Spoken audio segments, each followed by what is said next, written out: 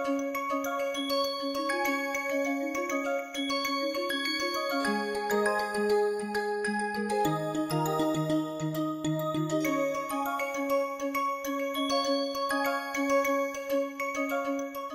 let me again summarize what we said in the last class before we move to the next topic, that is configuration interaction. Is that we saw in the perturbation theory that up to second order we find the importance of. So, from the MP2 description, when we say MP2 for energy, remember whenever we are talking of MP2, it is for energy, but the wave function actually starts at MP1. I hope that is clear to everybody, because the first order correction is at this first wave function corrects at the first order, and hence the energy corrects at the second order, because we have this formula that E naught 2 is psi 0 0 V psi 0 1. Okay. So, these two, when we analyze, we see that the contribution comes from only doubly excited determinants.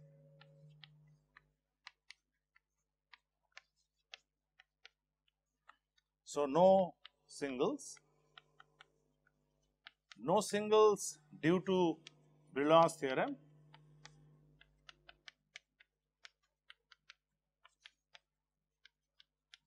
and of course, no triples. I want to summarize, no triples and etc., quadruples and so on, because of Slater rules.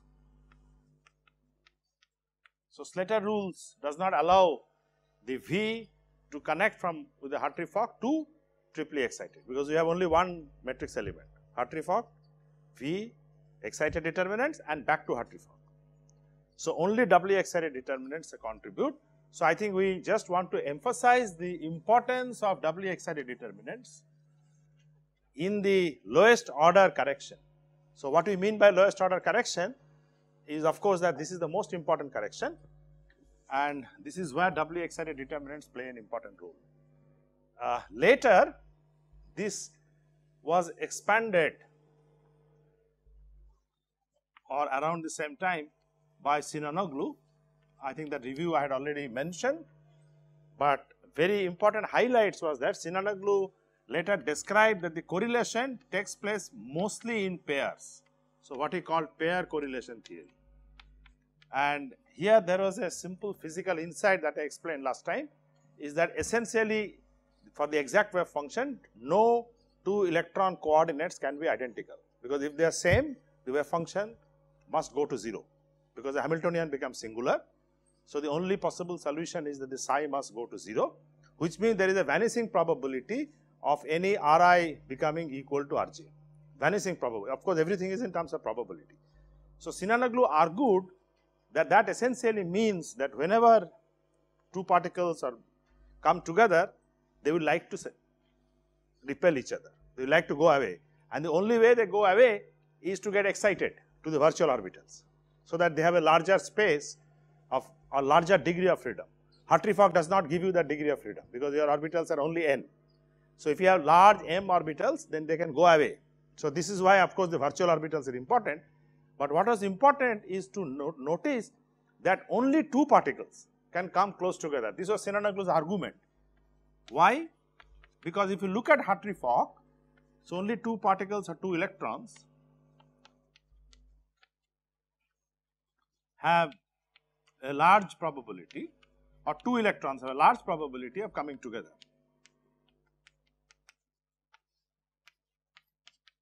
In Hartree-Fock, of course, in Hartree-Fock. So, this was a very hand waving argument. So, what is the reason? Because Hartree-Fock is a single determinant. So, it already has the antisymmetry built in, it has the Pauli exclusion principle built in, which means no three electrons can come in the same spatial orbitals. So, a spatial orbital can have at the most two electrons, and because two electrons are in spatial orbital, there is a probability that they can come together. So, those two electrons must have to be correlated by exciting them to the virtual orbitals. So, that is the genesis of the pair correlation theory, that more than two electrons is difficult because of the Fermi principle, and single electron excitation is simply not possible because Hartree-Fock has the Brillouin's condition. So, then of course, Sinanoglu argued that there can be 4 particle excitations but that would be because of two pairs getting correlated simultaneously. So, two pairs correlated, which means in a Hartree Fock, two particles or two electrons get independently correlated, giving rise to a 4-particle correlation, right. So, you can have now 3 pairs, which will give rise to 6-particle determinant, 6-fold excited determinant. So, you can break down the probability of those determinants in terms of pairs, product of pairs, correlation. So, we will come to that when you do CI. So, essentially the coefficients for those excited determinants can be written in terms of products of the coefficients of doubly excited determinants, because mainly the correlation takes place in pairs. So, this was the argument. The second argument he gave was that the Hamiltonian itself is 1 and 2 particle Hamiltonian. So, it is not possible for the Hamiltonian to correlate more than 2 particles. So, essentially the idea is that what Sinanoglu is saying, that more than 2 particles cannot be correlated, or chances of correlating more than 2 particles are less. Okay? So, the pair correlation is the most dominant term. So, this is what the Sinanoglu's theory was. Essentially, every time we are talking of correlation, please understand that means the probability of avoiding. When would they avoid? If they come close together. So, what we are saying is that in the Hartree Fock, which is an uncorrelated description, where there is no correlation, there is a chance of 2 particles coming close together, because Hartree Fock allows at least antiparallel spins to be paired together, and those 2 particles have to be correlated when you go beyond Hartree Fock. So, this was essentially Sinanoglu's theory. We will expand that when we come to CI, and the perturbation theory essentially tells the same thing, that you have a preponderance or importance of doubly excited determinants, and you do not have singles and triples. Okay? But of course, the pair theory goes much beyond simple perturbation theory, because it also says that 2 pairs can be correlated or 3 pairs can be correlated, which is absent in the perturbation theory unless you go to higher order perturbations. So, you can do MP3, MP4, then of course, you will see those effects. At MP2, you do not see those effects. Okay? So, I think I just wanted to mention that this is, we are not going to do rigorously Sinanoglu's theory, but at least in a hand waving thing we have to understand, because this is quite a difficult theory. This eventually leads to what is called the today coupled cluster theory, which we will do much later. So, we will come back to that later, but at this point I think we will now start on our next topic, and we will try to relate with this, the perturbation theory is the configuration interaction. I want to mention that the perturbation and configuration interaction are the 2 major electron correlated theories to start with. So, it is the interaction of the configurations which leads to improvement of the Hartree Fock, alright. So, this is something that we already discussed, that if I have m virtual orbitals, I can have mcn determinants, and your full wave function is a linear combination of all the mcn determinants. I hope that is clear to everybody, and we have taken an example to show by taking a 2-particle function, let us say psi 1 2.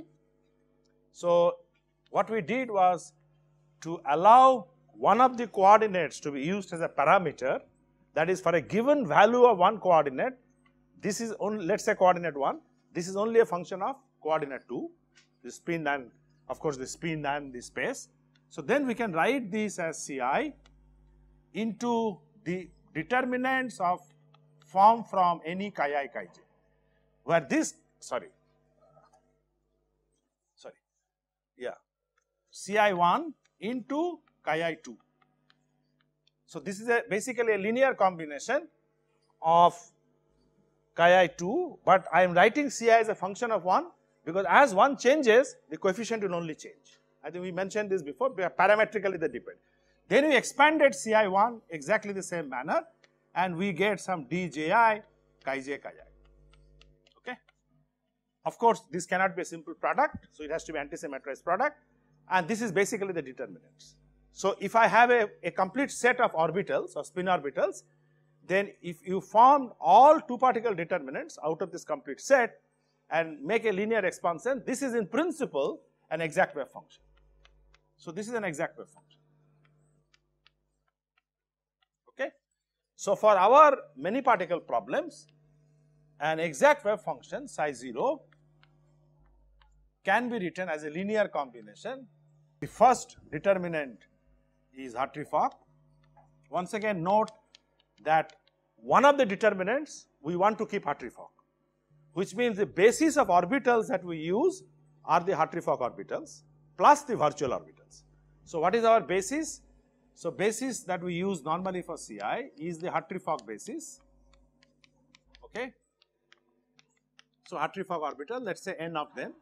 When I mean orbital, I mean actually spin orbitals to start with, plus the virtual m minus n orbitals, virtual orbitals. Now the quality of the virtual orbital of course determines how good is your wave function, but note that these virtual orbitals are always orthogonal to these n's Hartree-Fock orbitals. So these are commonly called occupied orbitals, these are called virtual orbitals. But what I am trying to say that I can get some other virtual also. So I can get just the Hartree-Fock orbital, another set of virtual, but the property of that must be that they should be orthogonal to this. That is the only important thing. Otherwise the entire physics will become complicated. If you solve from the Ruthan equation or from the Hartree-Fock canonical equation, you automatically get orthogonal. Huh? You automatically get orthogonal. You can get infinity in principle, but the point is that you can't actually solve this. So for all molecules we use an expansion in terms of basis.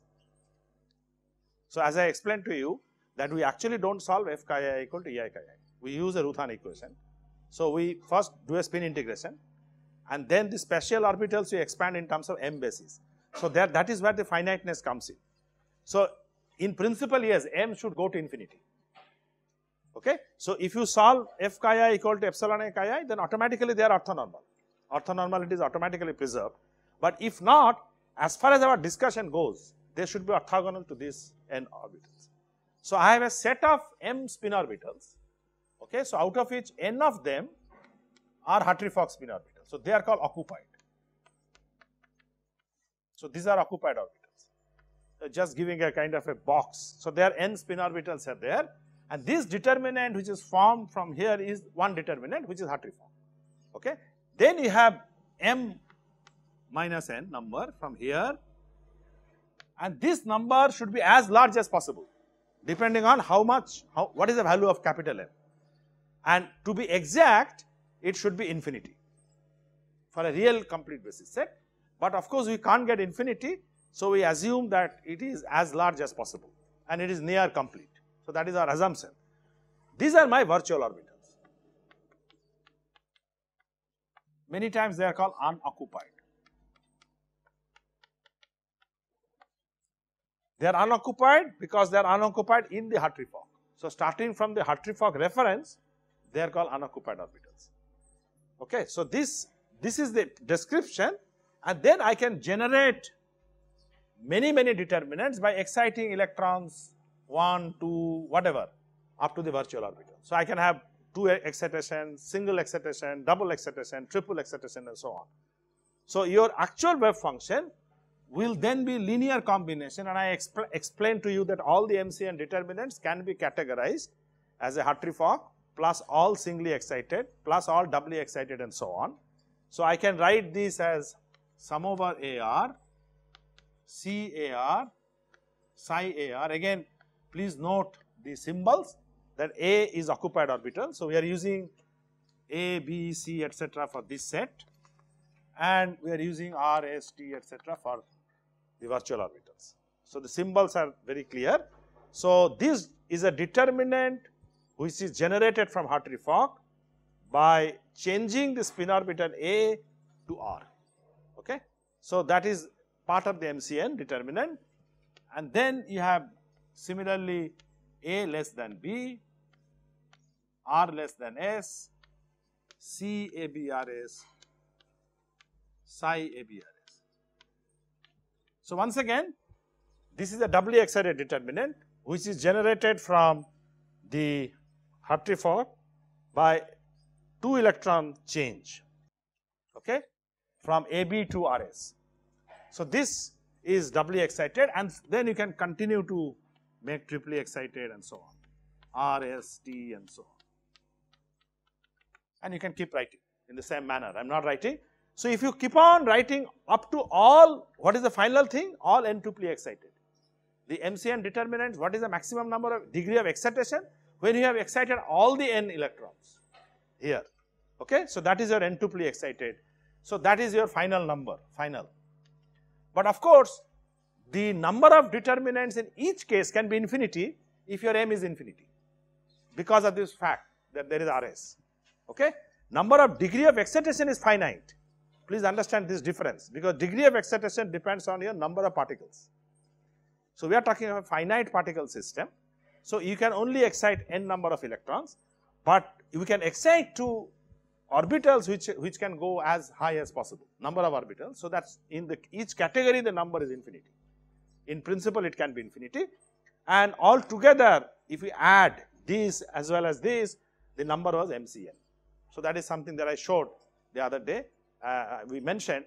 So, this becomes an exact wave function, and this is what is called full CI. So, CI is basically configuration interaction. So, this is called CI in very common term. So, this is called full CI. Since our M is not infinity, we have to say that we do full CI in a finite basis. So, this finite basis is capital M. So, this is not really still an exact wave function, because exact wave function would be when M becomes infinity, because otherwise my initial argument that this is this is a complete set itself does not hold good if M is not infinity. So, although we normally say full CI is exact, but please understand the meaning of the exact is in this finite basis. So, in fact, everything that we talk starting from Hartree-Fock for molecule is in a basis. I already mentioned to you, even the Hartree-Fock we have not solved in exactly. So, there is something called exact. Okay? So, I have exact Hartree-Fock.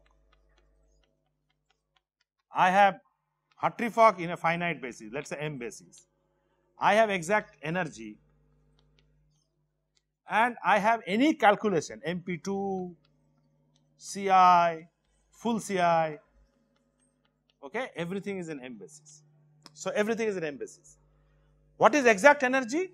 Exact energy is nothing but full CI energy for M going to infinity. I hope it is clear. So, if I do a full CI, that means my form of the wave function is complete. Form is complete. But when it will give exact energy, when my basis will also become infinity. So, there are two, just one minute. There are two different points, because here I am first expanding in a basis to come to this form. But this basis has to be infinity. So, if I do a full CI in a limit M tends to infinity, that will actually be exact calculation, physically exact calculation, which we cannot do. So, please understand, very loosely we say full CI is exact, but this is actually exact in this finite basis. So, everything that we talk of is finite basis. Similarly, exact Hartree-Fock. What is exact Hartree-Fock? It is also Hartree-Fock in M basis, right, when M tends to infinity. So, we are not even doing exact Hartree-Fock. Okay? So, please understand, and we must understand the ordering of the energy. If we increase the basis, the Hartree-Fock will improve, because Hartree-Fock is variational method. So, I have more number of functions, it will improve. So, if I do a Hartree-Fock in an M basis, your exact Hartree-Fock will be always lower, because as M increases, the Hartree-Fock goes to the exact Hartree-Fock, right? And then you have correlation energy, whatever I am doing CI or whatever in M basis, and then within that you have exact correlation. If this is variational, then again one can show that the exact correlation will be smaller than the correlation of M basis, if it is variational. Hartree-Fock is variational, so I can definitely say this. But for the correlation, I have to ensure how am I doing the correlation. Because I have not mentioned that the correlation energy is always obtained variationally. In fact, you just now saw that we did perturbative correlation energy. That is not variational, MP2 energy. However, normally it is always true that if you do a correlated in a larger basis, the result goes down further. It is very rare, you can argue that I do a very bad Hartree-Fock and my exact Hartree-Fock is actually lower than the correlation in this bad basis, right? Because exact Hartree-Fock would improve this, but M is so bad that your correlation of M may even go above exact Hartree-Fock, all right? But it is very rare that such a thing happens, because then your M basis is very, very poor, okay? What I mean to say that this ordering is not clear, that in a poor basis, correlation energy means essentially Hartree-Fock plus correlation energy, total energy will always be greater than exact Hartree-Fock or less than exact Hartree-Fock. It should be less than exact Hartree-Fock, but it is not clear, because your exact Hartree-Fock can be much lower. So, usually M is sufficiently large that this does not happen, that correlated energy is also lower than the M. Please note that when I call correlation M, this means Hartree-Fock M plus correlation energy.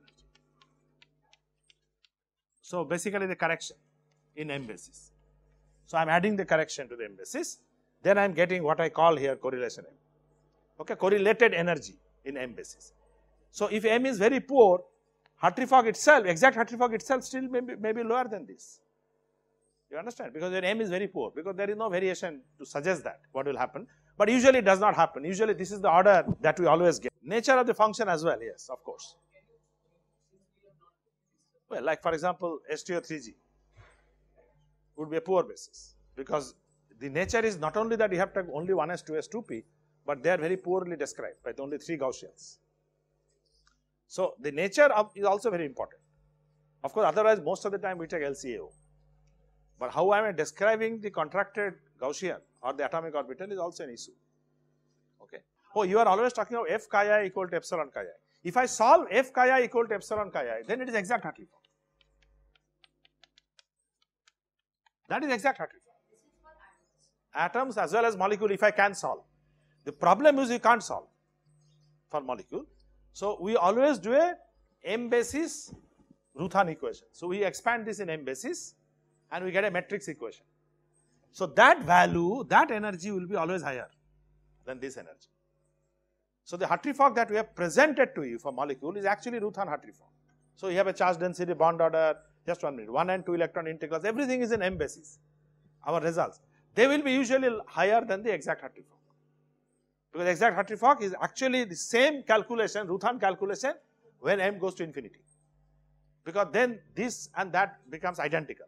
Now, my point is that when I take only an M basis, I do correlation calculation, the correlated energy should be, by this definition, should be lower, okay, because correlation energy is negative, let us say, it should be lower, but how much lower? Does it actually cross the exact Hartree-Fock? That is a question, which I can't prove, but usually our aim is sufficiently good that this number goes below exact Hartree-Fock, because correlation energy contribution is much more important than just the basis set contribution for saturation, for Hartree-Fock to exact Hartree-Fock. So, that is the point. Beyond a point, Hartree-Fock does not change much. So, the real change comes because you are adding MP2. So, then that is the reason even in a finite basis this goes down, okay, because this if M is sufficiently large, this delta is very, very small, whereas this is large. So, it will usually go down. I think this is a question of understanding how they really order. That is a big question. What is exact energy? Yes, I mean it is experiment, but again experiment done under these conditions of theory, which is 0 Kelvin, yes, no vibronic corrections, and so it is still not, no relativistic corrections here. So, yeah, I mean exact really is very difficult to say, but let us say that I can do an experiment for a non-relativistic Hamiltonian without any vibronic corrections. I can get the electronic energy experimentally, that is my exact energy, okay, and they are available. So, people have vibronic correction, they simply subtract it, okay. So, yeah, and people can do gas phase experiment today to get 0 Kelvin limit. More importantly, this number is used as a benchmark number for all other theories in that same finite basis, because at least in an M basis, I can definitely say that this is an exact number. in that basis. You can't get better than this number in the M basis. So if I do another theory like MP2, MP3, couple cluster, some other approximate CI, everything should be benchmarked against this full CI. Basis is same. All the calculation basis is M, so basis is taken out of equation. So all that you have now is defining is the method. So then this is the benchmark method. So very often the full CI is used as a benchmark. So your exact correlation energy. So full CI in an M basis is used as a benchmark calculation.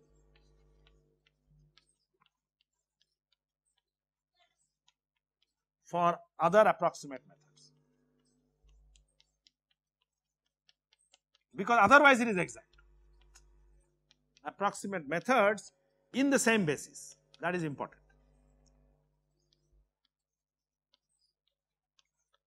So note that full CI is actually exact apart from this basis problem. So there are these are two different things. One is number of bases, another is the method itself. As far as the method itself is concerned, that is the form of the wave function, it is exact. There is nothing more to do. All you need to do is to push the basis set. So if I do any other method like MP2, it's only a second order perturbation. I have neglected third order, fourth order and so on. So that's an approximate method. If I do that in that same basis, then I can compare that result against full CI and say how good is my method. Or later on you will see maybe even couple cluster, maybe DFT, density functional theory. So for everything there is a benchmark required, how good it is. So this serves a very good benchmark, full CI. So full CI is often a very important method, and early days in quantum chemistry, full CI used to be seen as a very important method to benchmark other approximate methods. Even though you will realize that full CI is not really doable, because MCN is still a very large number. Number of determinants is MCN, it's very large because you have M factorial. Okay, factorial is very quickly it increases. So very often even this many determinants are difficult to handle. Okay. So